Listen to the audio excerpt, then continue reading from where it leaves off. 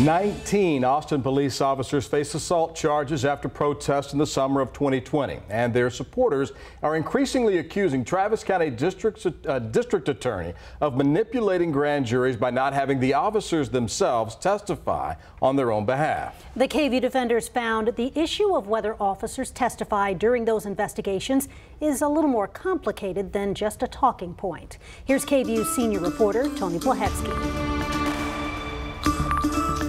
When 19 Austin police officers surrendered on assault charges from the 2020 protest, it was the first time any entered the criminal courthouse as suspects or defendants.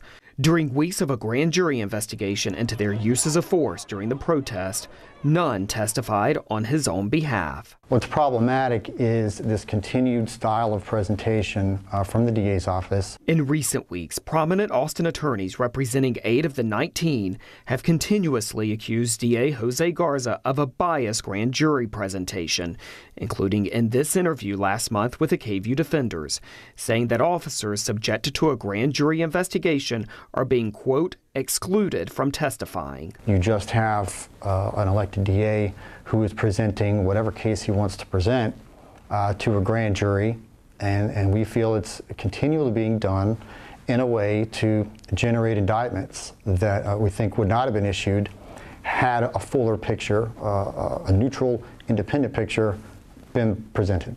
Attorney Doug O'Connell told FoxNews.com in an online article that, quote, the police officers themselves are not being invited to testify before the grand jury.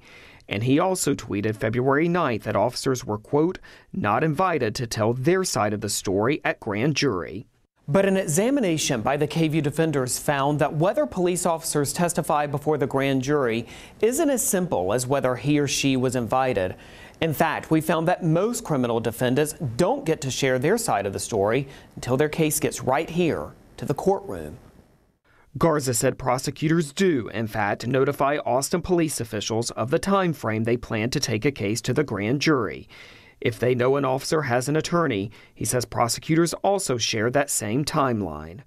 In my over a year term here at the district attorney's office, we have not turned down a single request from a law enforcement officer to testify in front of the grand jury. Garza adds that the DA's office also keeps a running list on its website of police officers under grand jury review and a general timeline prosecutors will present the case.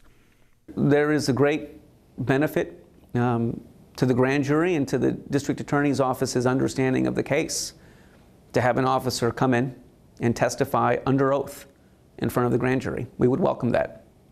The 2 attorneys representing most indicted officers, including in other force-related cases aside from the protest, acknowledge that they also have never asked that any of their currently indicted clients testify. In a statement, they said, quote, Garza continues to churn out police officer indictments behind closed doors, claiming to have given a fair presentation before quickly citing secrecy rules as the reason he can't back up his statement. Legal experts say that nationally it is unusual for any suspect, a police officer or not, to appear before a grand jury. Candace McCoy is a law professor at John Jay College in New York. If you think you've got a case as a prosecutor, you're going to go and just get going with it. I would imagine that a prosecutor would be willing to hear from a suspect personally if there is some major piece of evidence the suspect wants to give that the prosecutor knows is likely to come out at trial. Peter Mess, a Texas Tech law professor, said most defense attorneys do not want their client to appear before a grand jury because that testimony can later be used against them. If I had a client that was subpoenaed to go and talk in front of the grand jury, the first thing I'd do is teach him about the Fifth Amendment and tell him to keep his mouth shut.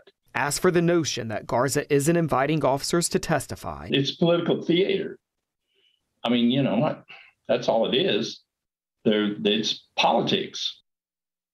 A spokeswoman for the state's largest police union, the Combined Law Enforcement Associations of Texas, confirms it will ask state lawmakers next year to pass a proposal requiring that officers be invited to testify before a grand jury.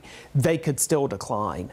Meanwhile, Garza's office is still planning to soon present several other cases to a grand jury concerning additional officers' uses of force in the May 2020 protest. For the KVUE Defenders, Tony Plahetsky, KVUE News.